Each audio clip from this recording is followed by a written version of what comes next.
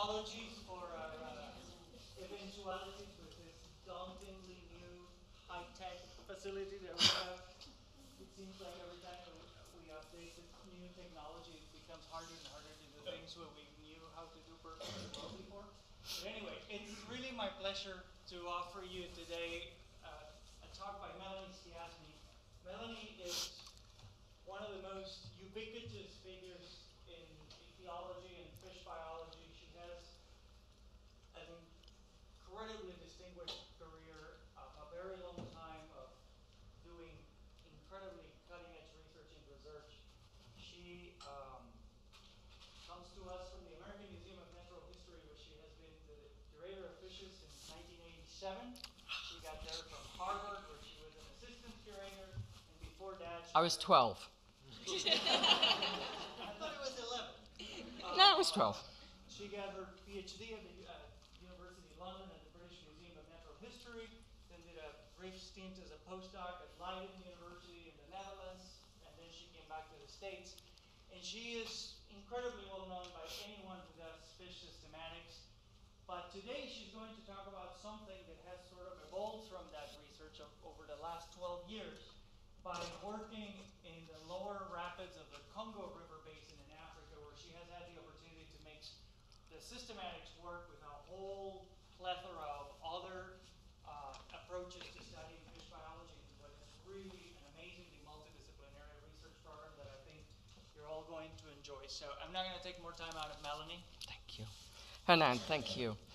Hi, everyone. Can you all hear me? Excellent. Well, it really is a pleasure and an honor for me to be here. I was talking with Hernan and old friends from Michigan. I think it was 30 years ago that I was last here. So, and believe me, there are quite a few changes, which I think many of you are aware of, and all of us standing in this fabulous new building are very aware of. It's great to be back. And it's also great to have a chance to talk a little bit about the work that I've been doing, that Hernan just alluded to. And I'm going to talk about work that began quite a while ago. In fact, my work in the Congo began in 2006. And since that time, most of my efforts have been focused on this very small part of the Congo Basin. So what I'm actually going to be, this very small part is the lower Congo River. And for the rest of this talk, I'm just going to refer to that as the LCR. Now, the LCR is, although it's a small percentage of the entire basin, in fact, it's less than 2% of the Congo Basin. Our earlier work there showed that in that 2% area was home to nearly a third of all the fishes found in the entire Congo Basin. And also, we found that more than a third of those fishes were endemic to the LCR. So, in this very short stretch of little more than 350 kilometers, it's a real hotspot of aquatic biodiversity in the Congo Basin, and in fact, across the continent of Africa. Now, trying to document that diversity and get a handle on why there's so much of it in the LCR formed the initial parts of my studies in that region. But before I get onto that, I want very quickly to acknowledge just some of the colleagues and students who have been working alongside me in this project. Now, we've been doing this for a long time, so I'm really just going to talk about the current batch of people there. But as you all know, science is a collaborative endeavor. At least the best science is a collaborative endeavor. And over the years, many, many people have contributed to this project. And here I'm just quickly going to mention my current team in Congo. There they are. Just point out that this young man, Tobit Lianja, who did his master's work at the University of Kinshasa, has just joined me in New York as a PhD student. So I'm really happy about that. The rest of the current crew, from high school interns, undergraduates, graduate students, postdoctoral fellows, and university colleagues. All of their work has contributed to this project. And of course, the funders. So today, I'm going to present some of our more recent studies in the LCR, as well as some of the research that's currently underway. But to do this, I really need briefly to situate the LCR and to explain our findings with regard to its unique bathymetry and complex in-stream hydraulics. And that's what I'm going to do first, briefly. Okay, here it is. Here's the LCR. It represents the final course of the main stem of the Congo as it flows to the Atlantic. Now, while current understanding of the complex history of the Congo Basin is very incomplete, all indications are that the current configuration with an outflow to the Atlantic via the LCR is a very recent phenomenon. The Congo Basin itself has had a protracted history of shifting an intermittent flow to the Atlantic. Sometimes it was a large landlocked endorheic basin or basins, and at other times it flowed to the Atlantic, but not through this outflow. It seems that recent tectonic activity is implicated in the formation of the present-day LCR, and with the final capture of the Congo River. And the current high-energy flow regime, which I'm going to be talking about, seems to have been fully established sometime between 2 to 5 million years ago. So while the Congo Basin itself is a very, very old basin, it's been around for a very long time, our study area, the lower Congo River, is actually a very recent phenomenon. So it's a very young part of the Congo. Now, remember, when the Congo reaches this strange structure, Pool Malebo, a swelling, an out-swelling pocket in the middle of the Congo River. When the Congo River reaches that point, it's drained some 3.7 million million square kilometers of Central Africa. And the average rate of discharge from the pool is over 46,000 cubic meters a second. And that enormous volume of water, more than twice the volume of the Mississippi, flows down a narrow, bedrock-constrained channel on a highly contorted route to the Atlantic. And it does this while dropping some 280 meters in elevation. So the pool is at about 280 meters above sea level. You come down about 350 kilometers to almost sea level. Huge drop in elevation. And the result is a series of things that look like this. And this is just a very short clip from a video to give you a sense of the enormity of these rapid systems. Tripp and Scott crash head first into waves the size of school buses, each weighing about 30 tons. All right. Sorry. So pretty impressive systems. Now, if I show you this map, this is, I know it's a very small scale, this is that maps the collecting sites of all our visits along the lower Congo River. And at this scale, it looks pretty damn terrific, as if we've really done a good job. In fact, we just scraped the surface. Access to the river is extremely limited, and access on the river is treacherous because of all of these rapids that go up and down the river. And in fact, our sampling is incomplete, and that's a real issue that I'll get to in a minute. Every time we go, we find new taxa, even when we return to places that we've been to before. Habitats here are so complex and so varied that in many ways, fishing here is like looking for needles in endless haystacks of rocks, and most of those haystacks you can't actually get to. But despite these difficulties, and I do acknowledge they are difficulties, we have been able to use, via remotely sensed data, we've been able to map the locations of the main rapid systems. And by main rapid systems, I mean the complex cross-channel rapid systems all the way down the lower Congo. And much of our work has been aimed at investigating the impact of these series of longitudinally arrayed high-energy rapid systems on the diversification patterns and population structuring within species in this system. And in an early study undertaken in this region that's highlighted there in yellow, so in an early study, we looked at divergence among a number of populations of two narrowly endemic species. Now, this study was based on a single mitochondrial marker and a bunch of microsatellites. But even so, we were able to see patterns of phylopatry and picked up clear signals of longitudinal structuring of populations, apparently associated with the locations of major rapids. And we saw this at quite fine geographical scales. The entire study area here, from site A to site E, is less than 50 kilometers.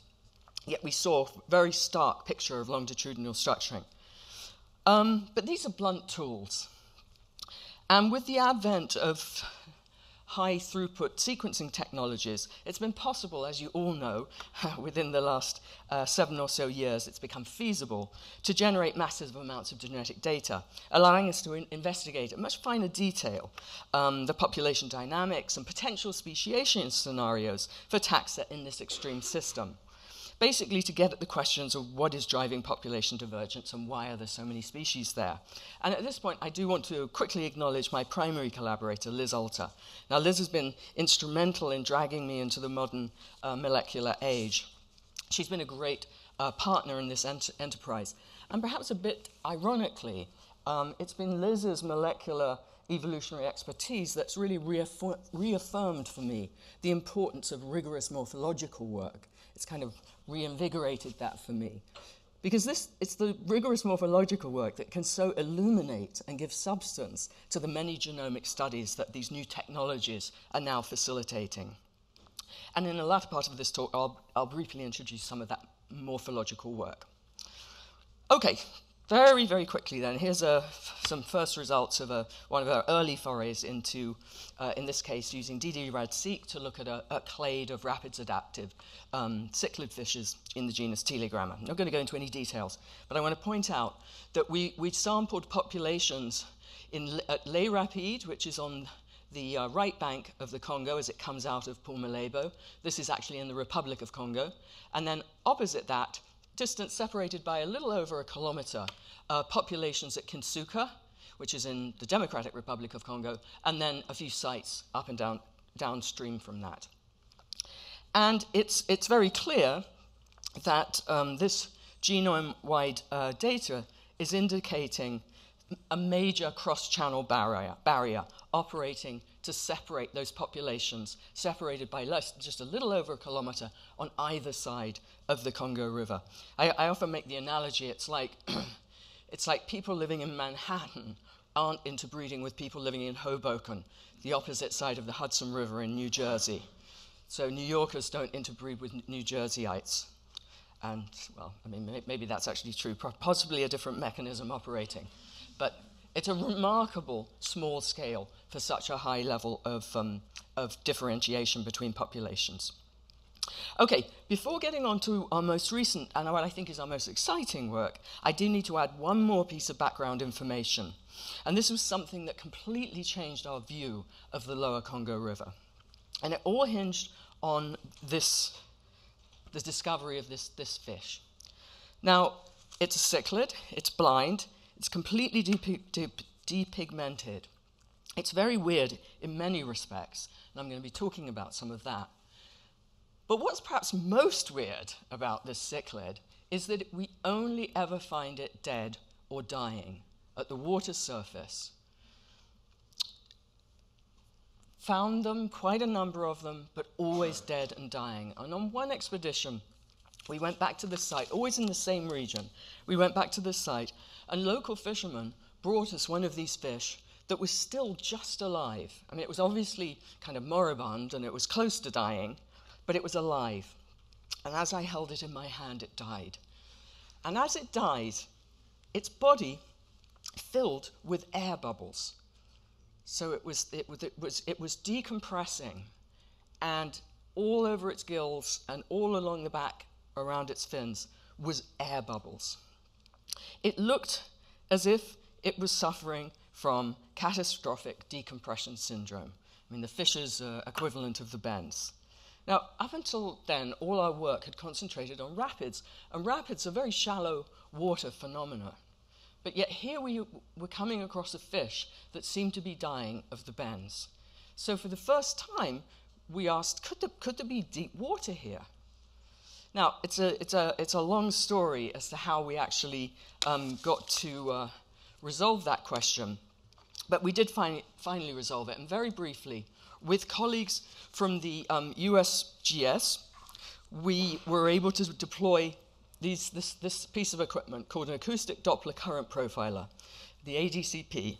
And these measure velocity profiles and backscatter through the water column. And you can synchronize that in real time with data from an echo sounder and differential GPS. And you can gather all of this data about not just the depth that the ADCP is traveling over, but also what are the water conditions. Oops. Okay, so let me move on to the next one. All right, so this is a little bit difficult perhaps to follow, but just to run you through it. This is a visualization of some of that ADCP data. And this is taken from a transect here at what we're calling bend 2. And now imagine you're standing in the riverbed and you're looking upstream. And the color code, this is showing vertical, the colors represent vertical velocities. So the warm colors, the reds and the greens and the yellows and the reds are going up, and the blues are coming straight down. First, let me point out, this is the depth. We're over 150 meters deep at that point, close in fact to 160 meters deep. And that's the deepest point that we know of in any river that's ever been recorded. So when you add that tremendous depth and you look at this extraordinary turbulent flow of water literally plunging down hundreds of feet and coming straight up at speed at hundreds of feet, if this is where that blind fish is living, deep in one of these canyons, you can clearly see that if it gets somehow entrained in one of these jets of water, it could be pushed up to the surface, decompress, and be found dead or dying at the water's surface. So we think that this is A, kind of cool that the lower Congo is so deep, but B, the turbulence of the flow is quite staggering. So look just at one other place. This place is not quite so deep. We're now looking at Bend 1. We're still at about 90 meters depth. I mean, one of the deepest places in the Amazon is about 100 meters in depth, so we're still pretty deep. But in this case, I want you to look at the colors which are now representing streamwise velocities. So you're standing in the river channel, you're in a cross-section through the river channel. The reds and the yellows are water flowing straight towards you. And the greens and the blues are water flowing in the opposite direction. So you've actually got rivers within rivers. And you can imagine, if you're a little fish, you're living on the rocks here, you make them swim out here a bit, you're going to get caught entrained in this, and you're going to get plunged straight down to the Atlantic Ocean. It's almost as if you've got an inverted mountain of water, an inverted mountain in the middle of that channel. Hugely complex, and really giving you a good insight into what might be driving this microallopatric speciation or population divergence. We always think, if you're a fish and there's water, that's what you need. It's the dry land that's a barrier. In this system, it really looks at like the water itself is causing, is inhibiting population passage, both upstream, downstream, and from one side of the river to the other. So, so it's clearly, the LCR is clearly a highly unusual riverine system. It's rocky shorelines, this incredible bathymetry with huge towering columns of rocks, very deep channels in places. Here just shows, I'm sorry it's such a busy figure, but here we just show these this is a crazy kayaker. One thing we wanted to get a trace of what the river looked like in river depth down here. So what we did was we recruited the pleiotropic effects of a Y chromosome on some young men, and they were willing to put in at Kinsuka and go all the way down. This is the depth trace. Actually, the hardest thing was not to get them to make this run. The hardest thing was to allow us to drill a hole in the bottom of their kayak so we could put an echo sounder in there. They were very upset about that. But anyway, this trace, and again, it's very small scale, but just to give you a sense that where we took this data is nowhere near the deepest part of the lower Congo. Here you can see we're getting down to close to 220, 230 meters deep in places. And the thing that's so extraordinary about a lot of that is that you have really shallow rapids right adjacent to really deep holes. So literally, you know, I could take a measurement here and we'd be at like 8 meters, and I could walk over to you and we'd be at 100 meters. I mean, it's just a remarkable, crazy, crazy system. Okay. So it's a really cool system, and that's the reason I'm still there. And as I say, we're constantly turning up new things. I've already alluded to the fact that on each trip we find new taxa. But most of these are pretty normal. They're normal in the sense that while they're clearly diagnosably distinct from other species we've collected in this region, they tend to be typical members of the fish families to which they belong. But not all of them are, and those are the ones I'm going to be talking about now. Fishes like this, you've seen this one, Lamprologus lethops, the weird cryptophthalmic form, and now you can give a sigh of shock when I show you there are a whole suite of other fishes that are all cryptophthalmic. So they've lost or greatly reduced the size and the image-forming capabilities of their eyes. All are depigmented, and despite very different shapes and sizes of their bodies, they've all converged on what seems to be a very, superficially at least, strikingly similar phenotypes. And we're calling this a cryptophthalmic syndrome. And they've done this. This is across a suite of families in the LCR. And this phenomenon of convergence, when evolution independently produces derived yet remarkably similar traits, provides a powerful natural system to study adaptive evolution. Now, a growing number of such studies exist, but nearly all of those have been limited to investigations of convergence in populations within species or between closely related species. And most have involved a small number of traits. Now, in contrast, this LCR system of in situ convergence spans a remarkably deep phylogenetic spectrum. In fact, it spans the teleostean tree of life, making this an outstanding and perhaps unique model to investigate the phenotypic and genotypic underpinnings of responses to this highly selective regime, and to do this over macroevolutionary timescales. So for some of these LCR cryptophthalmic forms, we already have a phylogenetic framework. For example, the spiny eels, the mastacembelid spiny eels. Put these in a phylogeny, an Africa-wide phylogeny of mastacembelids, and interestingly, the two cryptophthalmic spiny eels endemic to the lower Congo are not closely related to each other.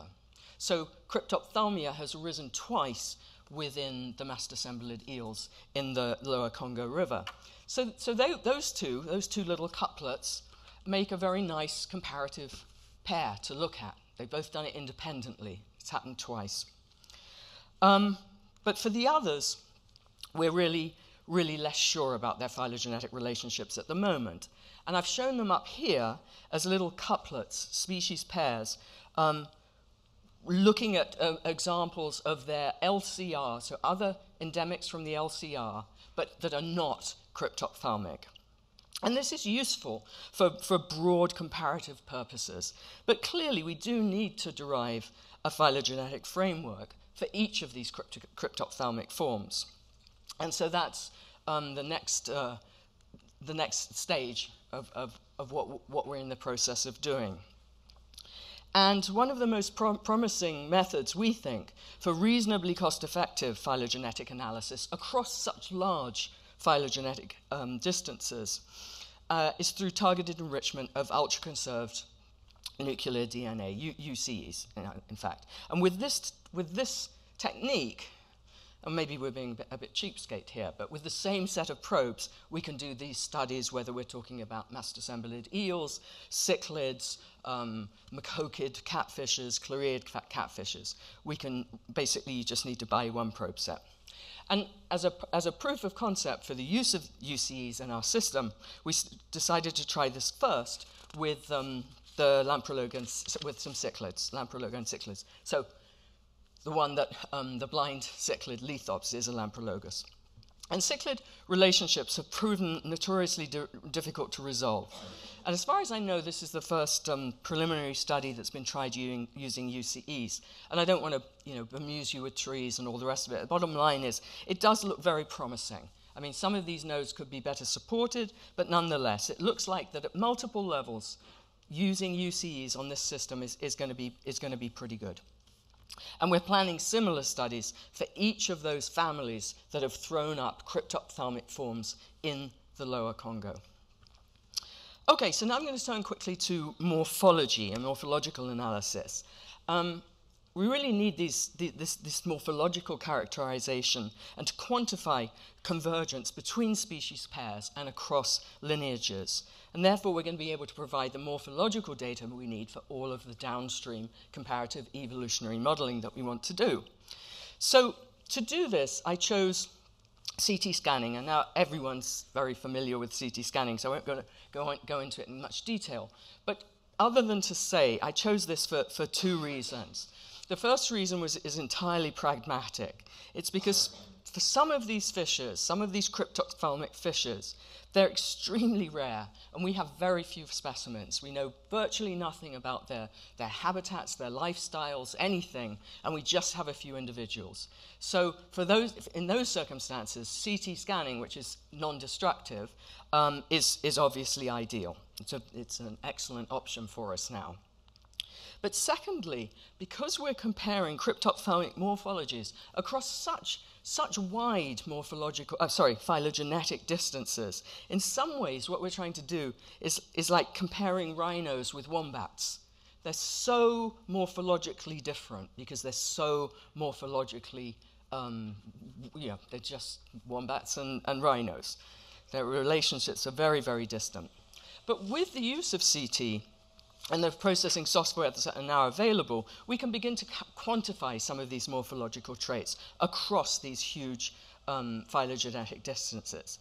So I entered the world of CT scanning, and here's it. For hard tissues, it's pretty trivial. You just need to know a little bit of anatomy, and you can produce some really nice morphological data. This is from a specimen that we collected last year, a very strange lamprologus, only one individual. So we were really able to look at its anatomy in good detail. Another thing that's nice about this is that you can do virtual dissections, and I can now look at the otoliths in situ and make really interesting comparisons. But to really get at what I thought was probably going to be more fruitful and more interesting, I need to look at not just at the bones and calcified structures, but also to look at soft tissues, musculature, nervous, sensory systems. These are where we think the action is really going on with these cryptophthalmic forms. And to do this, we've used this contrast-enhanced staining. Now, once you do that, you get a very, very data-rich picture, but it's much more complicated to actually segment out stuff. And believe me, it is a lot harder, and it can take a long time. So here, I'm just showing you single 2D sagittal slices through the heads of some of these. On the left, on the right, the cryptophthalmic form, and then its little species pair couplet on the other side. And if you look at these if you look at these, I think you can immediately see, if we're going to try and compare, say, a cichlid with a stomatorhinus, a mormyrid, or with a mastosembelid, you see the kind of rhino-wombat problem. The comparison, there's virtually nothing other than you can say it's an eye and it's a muscle. There's not really anything you can do. But by using these paired couplets, I think we can begin to pull out things that even though the anatomy is very different, certain similarities are evident. And here I've highlighted just a couple of these, where the cryptophthalmic form appears to have an enhanced adductor musculature compared to its sighted congener. It obviously has the much reduced orb, lens, and retina. And it also seems to be that the cryptophthalmic forms are somewhat more heavily ossified in the neurocranium. So by doing this kind of couplet pairing comparisons, I think you can begin to pull out some of these features. And this is very preliminary, obviously, but these are exactly the kind of features that we're looking for that are shared across these large phylogenetic distances. This is very preliminary, but these are the kind of things we're looking for. So now, if we turn to 3D reconstructions, here's a cranial vault, and the otoliths, this is of Lamprologus lithops, and the otoliths are slipped in there. Now we can add the brain and some of the sensory structures that are associated with this. And we can do this with other couplets. So here's our couplet with lithops at the top, and its a sighted congener below. We can do this with the mastacembalids, again, the cryptophthalmic form, and the sighted sister group below. And we can do it also, in this case, with the chlorids. And in this way, although the morphologies, the individual morphologies are very, very different, we can begin to see these features in common. For example, perhaps counterintuitively, it seems that the olfactory rosettes, I mean, how does a fish smell? Terrible. No, fish smells with an olfactory rosette, right? The olfactory rosettes in the cryptophthalmic forms, and these are the primary site of olfaction in fishes, have a reduced number of lamellae and are variously structurally disorganized. Now, why, this is very bizarre, but why would you see this? Why, if you can't see, do you end up having a terrible sense of smell? Perhaps much more understandably, we see a similar kind of across-the-board pattern where in the cryptophthalmic forms, the ear bones, the otoliths, have become larger and are more densely calcified than those of their eyed congeners. And otoliths obviously play an important function in balance and orientation, positional information, and secondarily hearing. So that makes much more sense that if you're blind, you can hear and orient better. So slowly, we can begin to characterize the morphological features in this LCR cryptophthalmic syndrome. And we've really only just begun to do this. Obviously, there's a lot of work to be done, but through these comparisons across species pairs and over phylogenetic distances, I hope you will agree that these early results are promising. I mean, they raise lots of questions, but there's something here. And so we're going to be continuing this part of the study also. And now I'm going to turn very, very briefly to the next bit, which is the genomics side of this question. We're on the home stretch, I promise, but I do quickly want to outline some of the genomic components of the study. And here I must acknowledge again my colleague Liz Alter, and in this case also Matthew Ardemer, both of my colleagues in New York, who are very much taking the lead on this part of the study. So the question really becomes, I mean, can we get at the genetic underpinnings of this extraordinary series of convergent morphological traits across such phylogenetically divergent taxa? And we certainly hope so, because that's precisely what makes this LCR system so unique and so powerful. Well, for the fish families that exhibit cryptophthalmia in the Lower Congo, without doubt, the best genomic resources are currently available for cichlids. And a good number of cichlid genomes currently exist. And luckily for us, one of those is from the genome of Neolamprologus bruchardii, a Tanganyikan relative of our Lower Congo radiation, and of course including lithops. So, on the strength of this, Liz and I decided that we should start getting a genome sequenced for lithops and a congener, in this case Tigra pictolus, which is a sighted form, which overlaps in its range with lithops. And we did this. We did this with a lot of short reads, but we did it successfully. Getting genomic data is pretty trivial, as long as you've got some money. Trying to interpret it and make sense of it is not trivial. And I totally have to say I'm grateful to Matthew and Liz for the work they're doing with that. The bioinformatics are really, really very complicated. But very, very broadly, this is the comparative approach that we're taking. And we're fortunate that in addition to a good number of cichlid genomes, we have a couple of very helpful additions. On the right is the Mexican blind cavefish, Astyanax mexicanus. Now, many cavefishes have evolved a distinct set of morphological features, sometimes called the troglomorphic syndrome, which are generally considered to be adaptations to selective regimes of a lightless or low light, low energy environment in caves.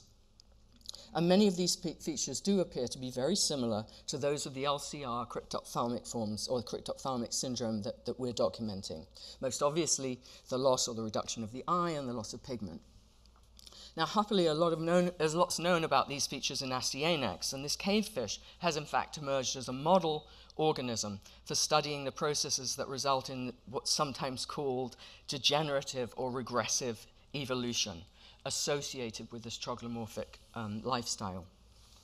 And additionally, we have, of course, resources from the fish on the left, the encyclopedic studies of the zebrafish, Danio rerio, where, for example, a whole suite of ocular disorders have been documented and investigated.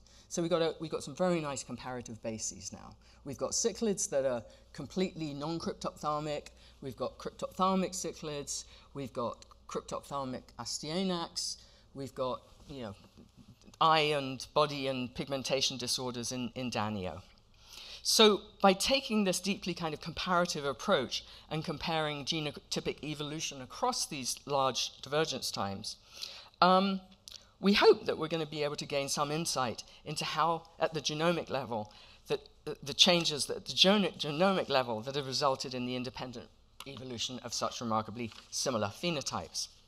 Now, I haven't got time to go into specifics or the pipeline that Liz and Matthew have developed, or the quality control mechanisms and the filtering, all of the work that goes into this genomic work. But I do want very quickly to hone in on a couple of interesting preliminary findings. And I like these because they highlight another interesting aspect of working with genomes on rare species that we generally know very little about ecologically or physiologically. In a case like lithops, we find ourselves making a lot of guesses about its habitat, its ecology, and its lifestyle. So having a genotype can be an extraordinarily rich source of information about its way of life, its basic biology. And it gives us a possibility to investigate this in a way that we couldn't do otherwise. For example, based on its appearance and how we only find it dead or dying at the surface, we hypothesize that lithops lives in deep canyons, in lightless environments. But we've no proof of this. I mean, that's just our guess. And when we began looking at candidate genes or genes that showed strong signal of selection, we weren't looking for UV damage repair genes at all. But these genes did emerge as an interesting category related to the phenotype. They certainly have emerged as a whole suite of variants of strong effect. When we look closer, we found that genes such as this DDB2, DNA damage binding protein 2, that seems to be essential for repairing the incessant damage that comes from UV light, as well as all of these other UV-related genes that have got loss of function in lithops compared to the non-cryptophthalmic forms. It really looks like which isn't to say that there might not be other damage, UV light repair, DNA repair genes operating in lithops, but it's very suggestive, and we consider this to be quite strong support derived from the genome to support our hypothesis that they are living very deep, and they very rarely come in contact to light. They're rarely exposed to UV light, because if they were, they'd have some very serious problems. And the homologs of this gene in humans, mutations in this gene in humans, produces the most disgusting. Don't look it up on Google. The pictures are horrendous of what the damage to that gene does in humans. And most people die, never make it to adulthood with it.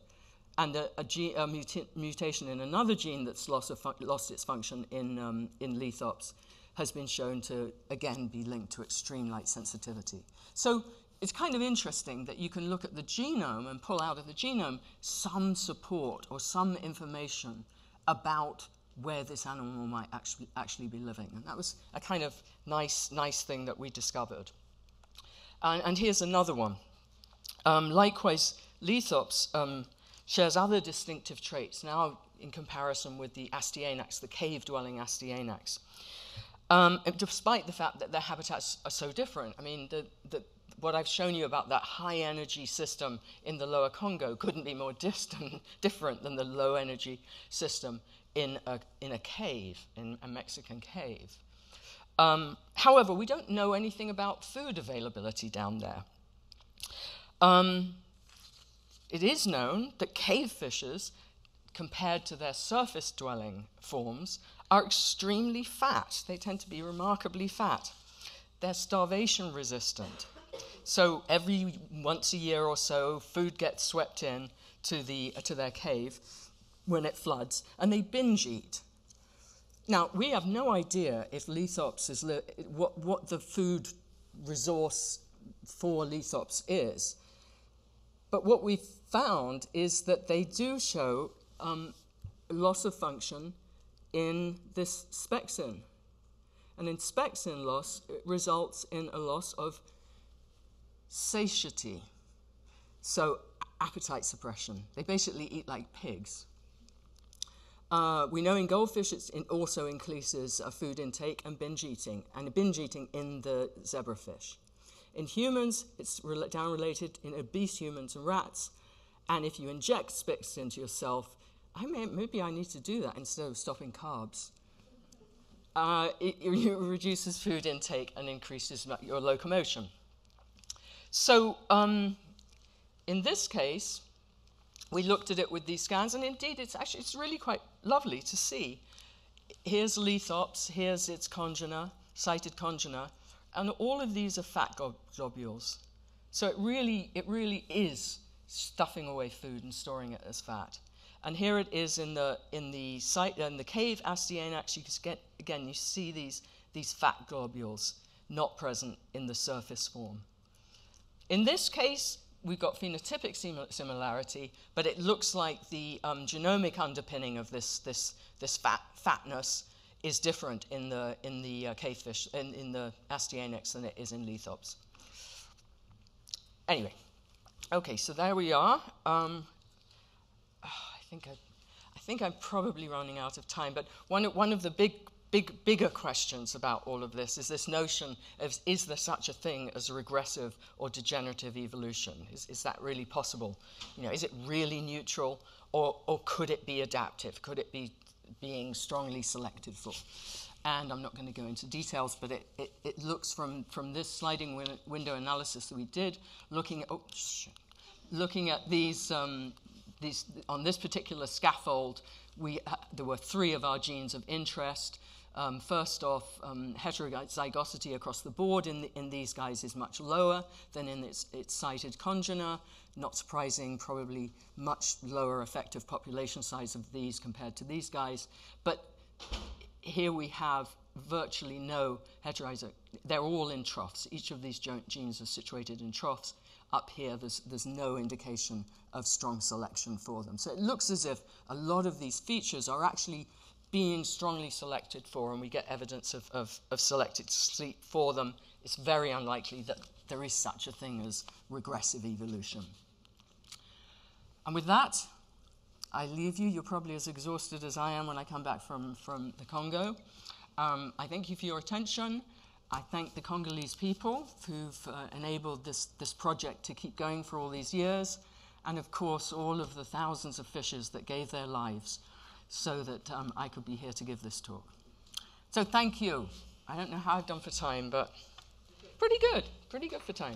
Thank you. Thank you.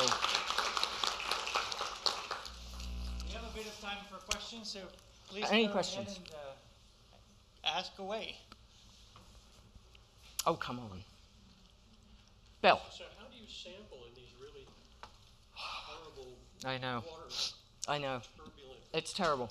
I mean, I think our sampling has just scraped the surface. We clearly can't sample in those really, really turbid, crazy systems. But what we tend to do is we use rotenone, which is a natural fish toxin. It's organic. It's an organic that disperses very rapidly and breaks down in UV light.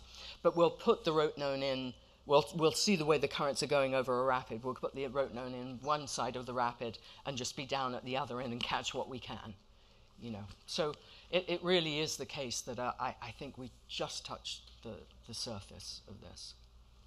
And yeah, and we have so few of lithops because they are apparently coming up quite often, which is kind of weird. It's a little bit like finding mountain goats dead on the bottom of mountains. I mean, it just seems to be rather maladaptive. But we've got about 30 or 40 lithops bodies. But for some of these other cryptophthalmic forms, we have no idea where they're really living, and we have one or two individuals. So can I ask one more? Yeah. So these things that are coming up, is there any seasonality to how They seem to. state? Are they big ovaries? I thought you were going to ask about guts, because as they come up, you know, everything gets squirted out because the swim bladder is you know, pushing everything out. Whether it's pushing the gonads out, I don't know, but I have not found. I mean, you can sex a cichlid by looking at its genital papilla, so I know what their sexes are, but I haven't actually come across eggs or sperm or testes in any of them. So no, I don't know the answer to that, but they seem to be coming up all year round. Yes, Sarah. The upper Congo area where it's much flatter, that's very seasonal, right? Do you get isn't it? No, it isn't really. The Congo is a very interesting, different kind of river because it forms this great arc through the center of Africa, and it crosses the equator twice. So all of the northern tributaries, when the northern tributaries are in flood, the southern tributaries are dry, and vice versa. So it's not like the Amazon where you get these huge pulses and the floodplains and the fishes in the forests and stuff like that. No, the Congo for nearly all of its time is constrained into a channel. Now, it's not constrained into a tiny channel like the lower Congo. Yeah. I mean, in places the Congo is 15. It's all yeah. This is all of that documentation, that video and everything is in the height of the dry season. The height of the dry season. So it's a truly intensely insane system. But I'll just say one other thing, seeing as there aren't questions. I'll say one other thing. It's only lithops that we know of that we think is living really deep. The other cryptophthalmic forms, we find them alive. They're not. Then you don't just find them dead. They're rare, and you have to really keep looking for them. But they don't seem to be living at depth. They're probably, when you look at some of those slides and you see all those rocks and everything, where you imagine that just keeps going down underwater. They're probably living, in cave-like structures underwater, but not actual caves. Yeah. I guess I have two questions for you. Do you get any pigmented fishes that have the bends when they come up? Is this the only one that well, in the fish world, yeah, in the fish world. In your samples, no. You don't see anything else that's degassing? There's no other fish that we know of that's only found dead. I mean, yeah. yeah. And then the second question is, I don't know about cave fishes, but cave invertebrates have really slow growth rates. Mhm. That's the other thing you see. Have you tried to estimate growth rates of these guys? I don't know Are they how I real would. slow? I don't know how I would begin to do that. I mean, I'm dealing with dead bodies. That some of those dead bodies have been dead quite a long time. The odorless, these guys don't have They're big. signatures on them, or Isotopic? daily rings? Daily rings. Tropical fish don't tend to, it's not so easy. You can't do it in the tropics. So my feeling is that they're probably very slow growing. Although they do get big we've had some individuals that are this big, and they're within this clade of Lamprologus. Most certainly all the lower Congo Lamprologus are small fish.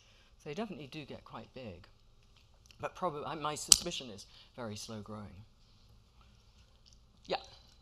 That amazing amount of kinetic energy must be attractive to engineers who want to build hydroelectric. Yeah.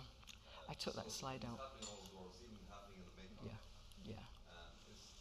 What's the state of play in terms of that possible danger? Oh, terrible. Yeah. So in that, I don't know if you remember that very first slide I showed where we did that first study and there was a yellow box around an intense series of rapids. That's the Inga run. And there have been plans there are two small dams where they've diverted some of the lower Congo to two dams in the Inga region. And there have been plans on the books since probably the 50s to do a grand Inga. And it keeps, because of the political situation, the lack of stability, the amount of money it would cost. There have been plans on the books. It's going to happen, then it doesn't happen. It's going to happen, it doesn't happen. The World Bank was going to underwrite it, then they withdrew. And the latest thing is the Spanish and the Chinese have stepped in, and they are proposing to dam the lower Congo at Inga. And their estimates of output is more than 3 times the output of the Three Gorges Dam. So yes, that is an incredible carrot there. Whether it will actually happen, I don't know. I guess maybe it's too tempting not to, but just the logistics of it.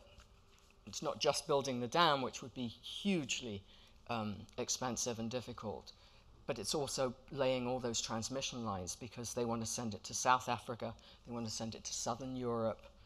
I mean... So if they built that dam, what fraction of Lower Congo would turn into a reservoir? It depends on which, and believe me, I'm not privy to all of their plans. They're pretty secret. But there is a valley that they're thinking of diverting it off into.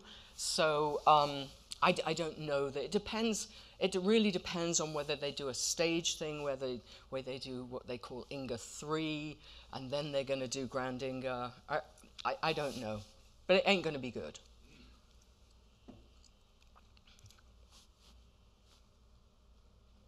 We good? Thank you very much, Okay, Melanie. my pleasure. Thank you.